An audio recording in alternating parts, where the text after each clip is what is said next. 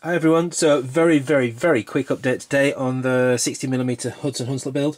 I'm currently in the process of reprinting some of the parts. So I've got reprinted the back of the control panels on the back of the engine bay. This one, as you can see now, is straight and flat, so that can go onto the model at some point. I'm going to obviously reprint a number of other pieces, including the whole footplate. If you remember, the current version is the one that I cracked, plus as we discussed last time, it's missing some pieces and things. So I'm going to basically go through a period of reprinting lots of stuff, so there probably won't be anything to talk about for at least a few days.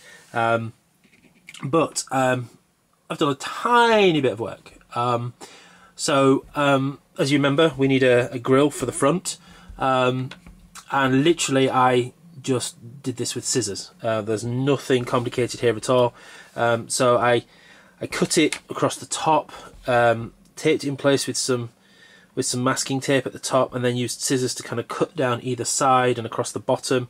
And then I just marked very carefully, well, not that carefully, marked with a permanent marker where I thought the cutout holes should be on the bottom, and then cut that with some scissors. It's pretty accurate.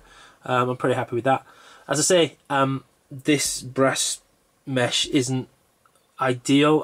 I'd probably like it to be steel or aluminium, something silvery anyway, so that I wouldn't necessarily have to paint it. I could just weather it, because otherwise this I'm going to have to paint to look like steel, and then if it gets any wear on it and the brass starts showing through, it's going to be the wrong colour. So I might need to find some replacement mesh, but at least, you know, quick trial proves that works and looks reasonable to my eye.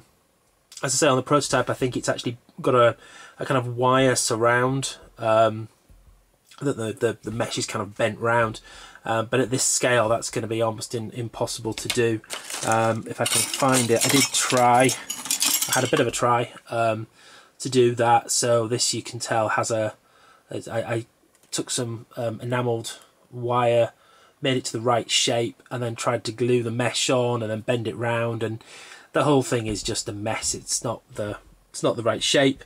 The glue gets everywhere and fills in the mesh when it shouldn't, so that's just rubbish. But this, I think, you know, certainly when painted and glued in place, I think will look the part, certainly from any kind of sensible viewing distance. So yeah, there we go. That's the update for today. Well, the printer works through all the other parts before I try doing another assembly.